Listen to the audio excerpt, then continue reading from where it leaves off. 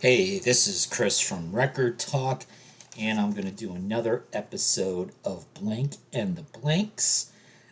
This time it's going to be the name variation slash compact disc version.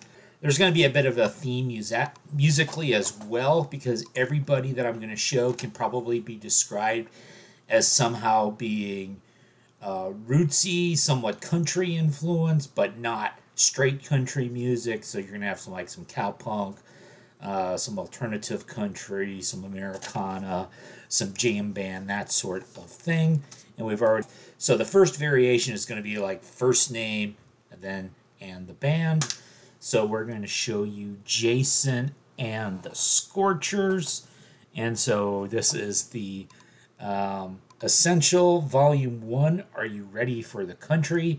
So Jason is Jason Ringenberg, who was the front man, kind of leader of this band, Jason and the Scorchers, probably most known for sort of their country flavored but yet somewhat punk flavored music that came out mostly in the 1980s. This compilation came out in the early 1990s.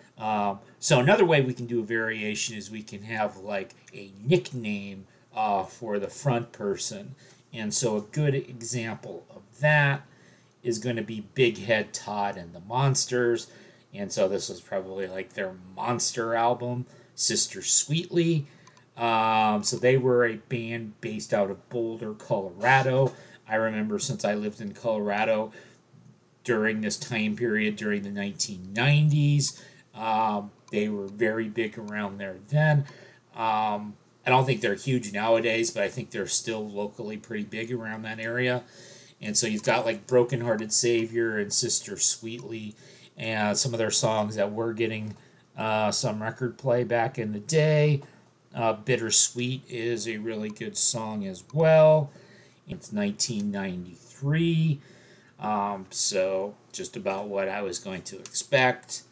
And of course, he's called Big Head Todd because Todd Park Moore is a really, really big guy. I think he's like 6'9", a very, very tall guy.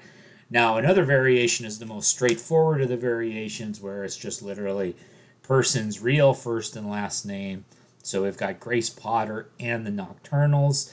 This is Somewhere. This came out in the year 2007. So Grace Potter and the Nocturnals are probably your second most famous band from Vermont after Fish.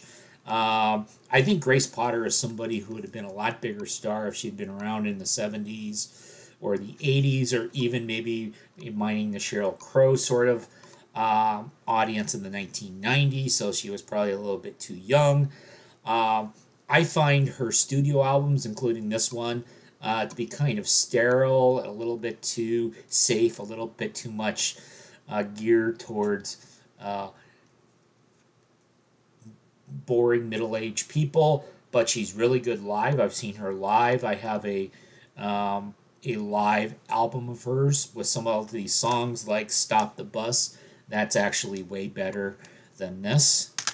Now we can do initials. So we've got K.D. Lang and the Reclines with this album, Absolute Torch and Twang. So this is sort of like during kind of when she kind of burst onto the scene. The country music establishment wasn't into her, but other people were. This was from 1989.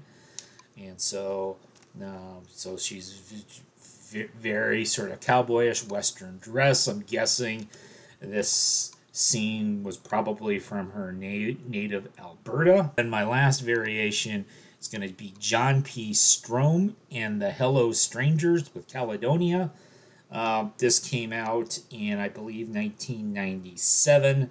So John Strome would be most well known for being one of the Blake Babies. Then the follow-up bands from the Blake Babies like Antenna and Velo Deluxe. And then he went solo. This was his first solo record. He was calling his backing band the Hello Strangers, although that name got quickly dropped.